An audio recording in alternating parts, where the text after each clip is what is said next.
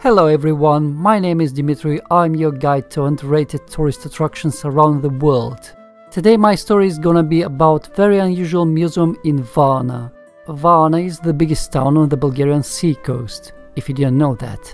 Unlike the majority of the car museums in Europe, this particular one is dedicated to the Socialist era. Yes, Bulgaria used to be a socialist state. In addition to the cars and motorcycles, in the museum you can find also TV sets, table games, cigarettes, toys, etc, etc. And you can also meet this guy here.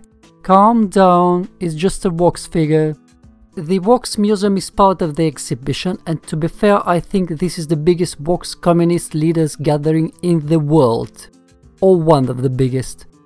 Before getting started, I wanted to say that I've made a video about this museum in Russian as well, with subtitles of course. I try to use there some different shots, so you can check it in the description below.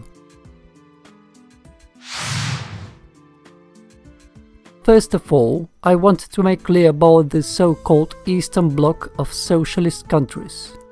The Warsaw Pact of countries, commonly known as Eastern Bloc, included not only Bulgaria and the Soviet Union, but also Hungary, Poland, Albania, Romania, Czechoslovakia and Germany, East Germany.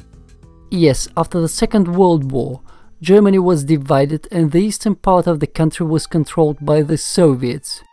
Even though the state was ruled by socialists, usually German quality remained German quality. In Bulgaria too, German cars used to be popular. Wartburg, this one, and Trabant. Here you are. Wartburg, as you can see, not this one, this is the old model. So Wartburg used to be quite comfortable and very spacious inside. I know what I'm talking about, my family had a Wartburg. Trabant on the other side was, let's say, not perfect. The unofficial nickname of this car in Bulgaria was cardboard, cause the car body, allegedly, was made by cardboard. In fact, it used to be some kind of plastic, but quite soft anyway. Both these cars have a couple of similarities. Firstly, they've got two-stroke engines. Secondly, the gear lever is situated on the steering wheel. By the way, I've used in this video some Bulgarian and Soviet songs which used to be beloved in the socialist countries. You can easily find the information about these songs in the description below. That's if you want to listen to the original songs. Check them out and you won't be disappointed. My childhood was in the People's Republic of Bulgaria and my maternal grandmother lived in the Soviet Union. That's why I spent almost every summer holiday there. So, as you can see, I know a bit about these countries. I was even waiting in a queue for a Lada. That's a Russian car. Maybe you don't understand what does it mean to wait in a queue for a car. Well, I'm gonna explain.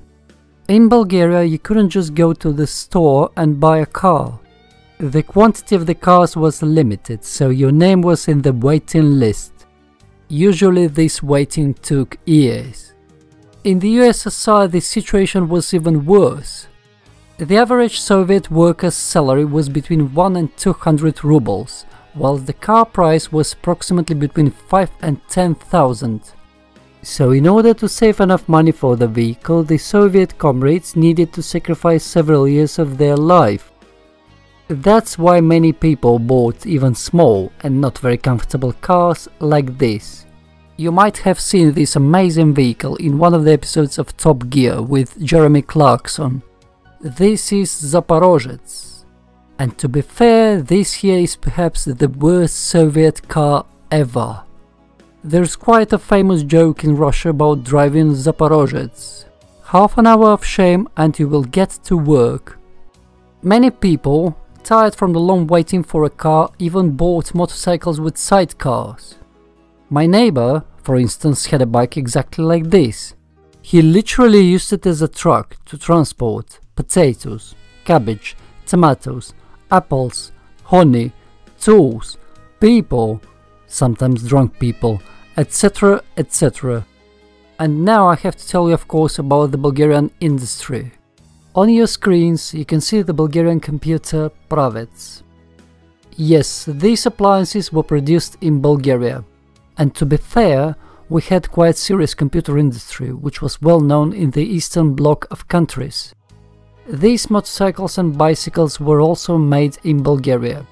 They were produced by the company Balkan, which in Bulgarian means Balkan. You know, Bulgaria is situated in the middle of the Balkan Peninsula, so I presume that makes sense. Nowadays these bikes might look a bit old or even ancient, but for me, when I was a teenager by the late 80s, this bicycle was very contemporary. Let's take a look at the cars from the rest of the communist countries. Polish cars, Warszawa and Żuk.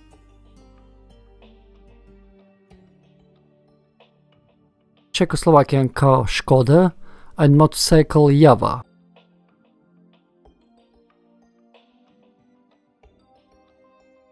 Romanian car Dacia. And the Yugoslavian car Zastava. Although Yugoslavia had quite bad relations with the Eastern Bloc of countries, business is business. And you could see many of these vehicles on the Bulgarian roads. Interestingly, all these Polish, Romanian, German and other vehicles you could barely see in the Soviet Union. The majority of the cars on the roads were made in the USSR, like this Volga, for example.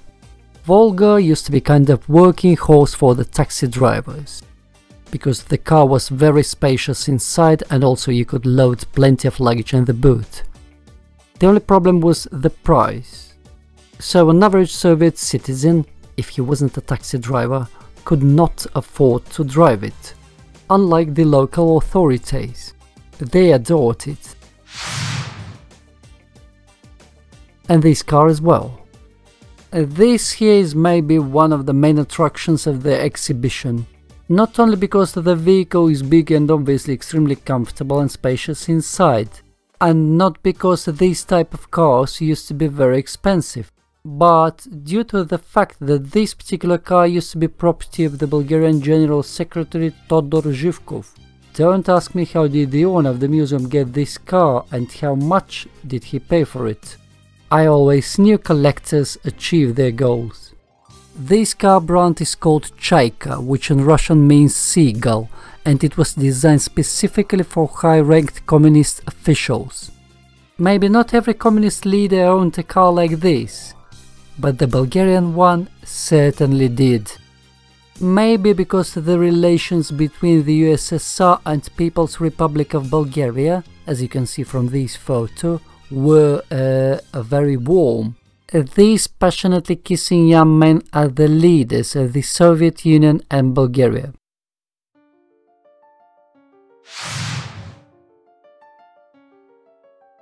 Let's move now to the Wax Museum. You know, I've been to the museum 3 years ago, and since that time the wax figures collection has grown significantly.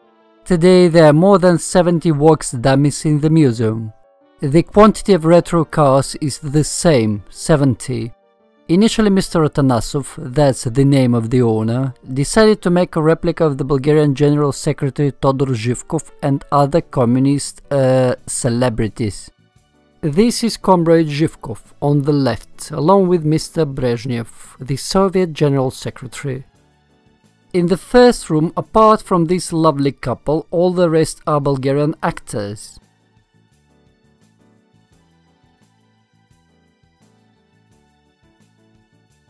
In the second room, the majority of the figures are former communist leaders, and amongst them are also these two buddies. At the end of room number 3 is Mr. Bean along with another British celebrity.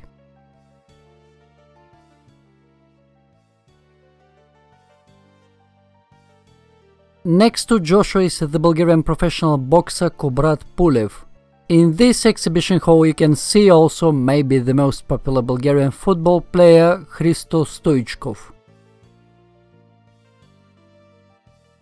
In the next room are mainly singers.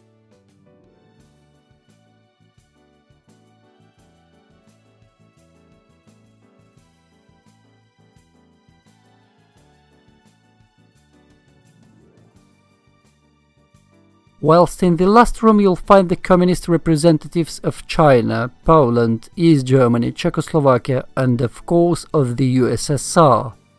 Along with all these people, in the corner of the room there's one more person which doesn't quite fit in this company. Ladies and gentlemen, please meet Mr. Pablo Escobar.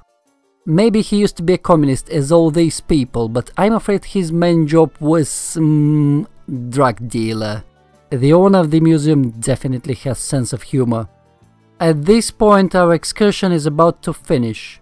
Thanks for watching and good luck!